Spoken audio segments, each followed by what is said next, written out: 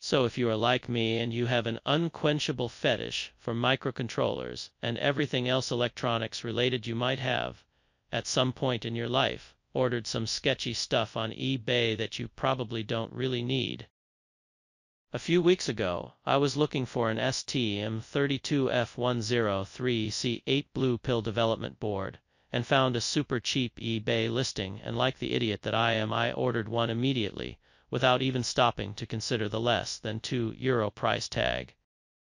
Pay close attention, because this is the part where I screw myself over by being a cheap bastard. When it arrived, the first thing I noticed was that the boot 1 jumper was missing, and the boot 0 jumper had 1 pin less than usual. But other than that, it looked identical to the real thing. So I got to work and started programming it. But all my effort had been in vain. No matter what I tried, the board either couldn't be uploaded to, or it uploaded but wouldn't start executing. Many an hour later, I deigned to look at the model printed on the chip.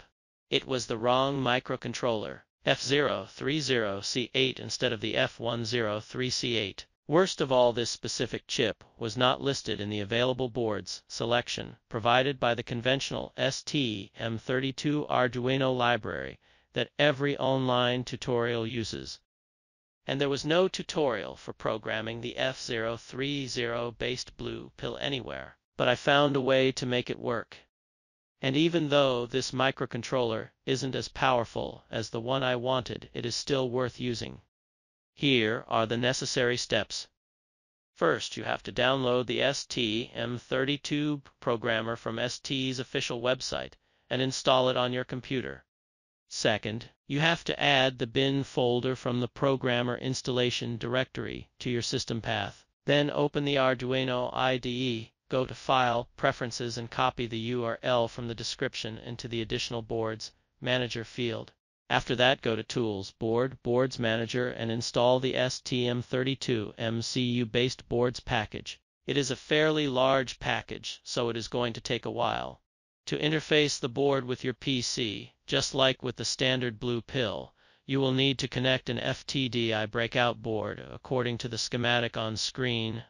I made myself this header that I soldered to the board so I don't have to fidget around with connecting and disconnecting wires all the time. Once the IDE recognizes the port that the breakout board is connected to, you can select the appropriate board from the drop-down menu. To start programming, disconnect the boot 0 jumper and reset the microcontroller. Then press the upload button. Once uploading has finished, reconnect the boot 0 jumper and reset the microcontroller once again. And that is all. It should be working now.